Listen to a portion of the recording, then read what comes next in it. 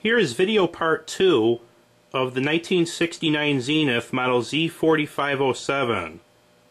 If you recall from part 1, the CRT displayed very short vertical sweep, and that needs to be corrected. We weren't able to adjust it with the vertical size and linearity controls.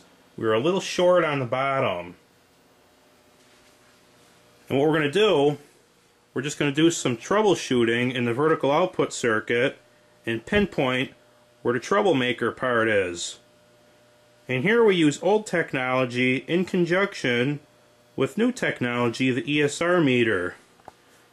There is a perfect combo for troubleshooting TVs right there. So the first thing we want to do is get a little familiar with the circuit. Let's take a look. Well, here's the vertical output tube. That's the socket we're looking at below. And here's some of the associated circuitry.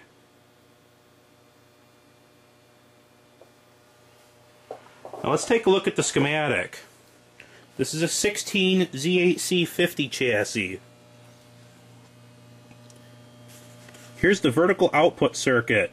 We know the vertical output circuit's the troublemaker because the oscillator is working well. We know the oscillator works well because the vertical hold control is in its mechanical mid-rotation and the picture locks great. So we don't have to worry about messing around with the 6BA11 circuit. So let's take a look at some voltages here. What are we going to look for?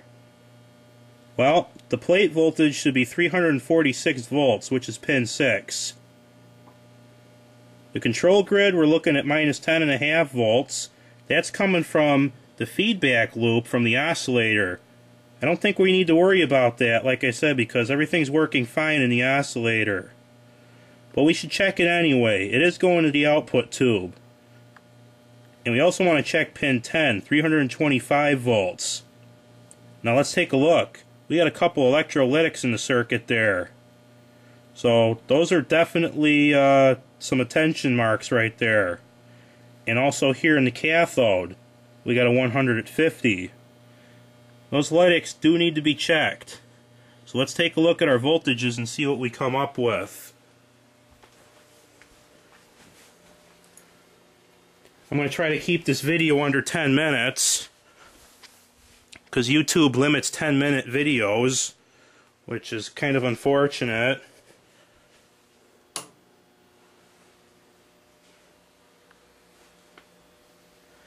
I got my RCA voltmeter all warmed up. It's a VTVM.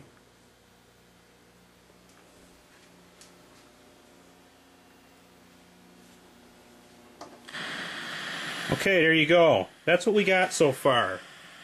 That's pretty bad.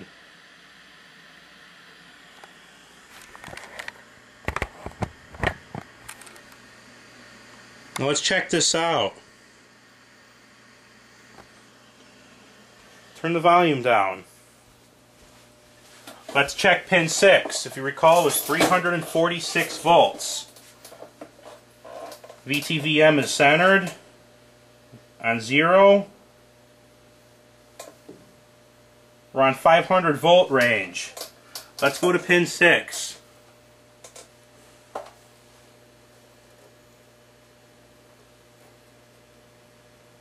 Right here. Coming out of the vertical output transformer. I can test it right up here. 350 volts. That's fine. Plate circuit's good. So that means it's what's feeding the grid circuit's got to be the troublemaker here. Let's check pin number 2. Change our polarity, change our voltage, because now we got to read minus 10.5 volts. Okay, that's going to be pin 2. So let's check pin 2.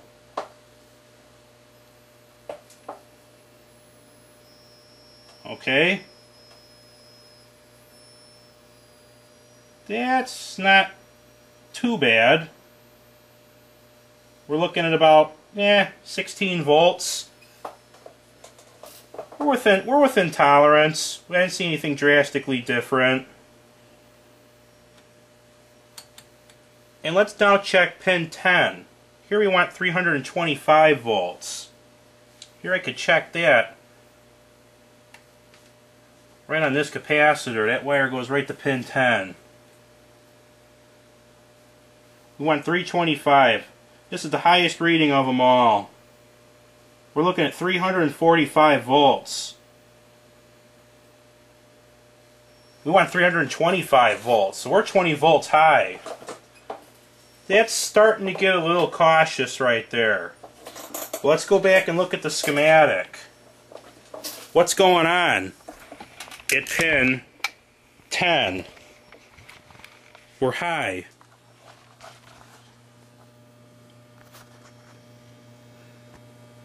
Well, there's an electrolytic right there. Now it's possible that cap's open. And if that cap's open, the voltage is going to raise. So let's disconnect the set and let's check the ESR on that capacitor. C115. It's a 10 microfarad at 475.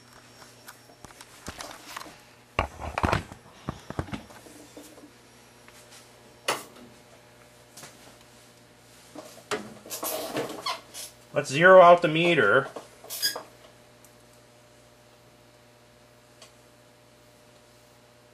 At 475, we should have an ESR of greater than 6 ohms according to the scale. I got absolutely no reading at all on this capacitor. And I'm making good contact. Totally bone dry. Now, granted, since this is a video, this has been kind of pre-done, but the same procedure would have followed. Here's my replacement capacitor. Check the ESR on this.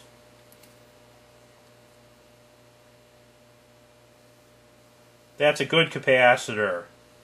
It's about 0.82. It doesn't matter if it's a little lower than what the chart says. It's a very rough guideline. It's not a leaky cap either. So let's plug the set back in. Let's connect our jumper leads to the cap.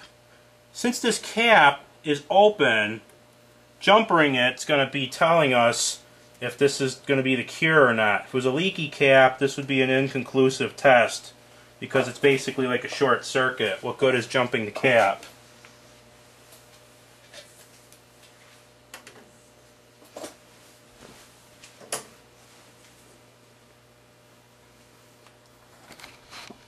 All right.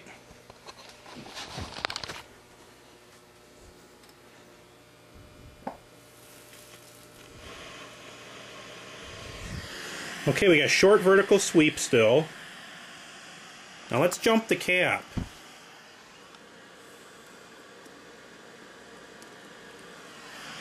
Look what just happened. Let's hook up the antenna real quick. Because I live upstairs. There you go. We just filled up the vertical all the way. Now let's disconnect it once. We're back to where we were. There's the troublemaker, the 10 microfarad at 475. Now that the set's working, let's check our voltage. Go to a no signal condition, and let's go back to pin 10. The cap's in place.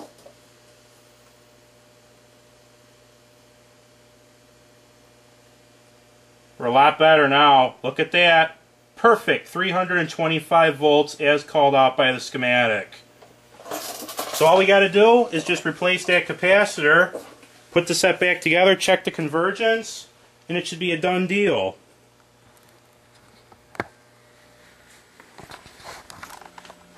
That's my kind of repair. A quick and easy one.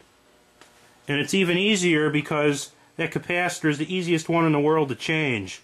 It's right in the open. You don't have to worry about hitting anything with your soldering iron or any of that. So there you have it. So stay tuned and keep watching for more TV repair videos.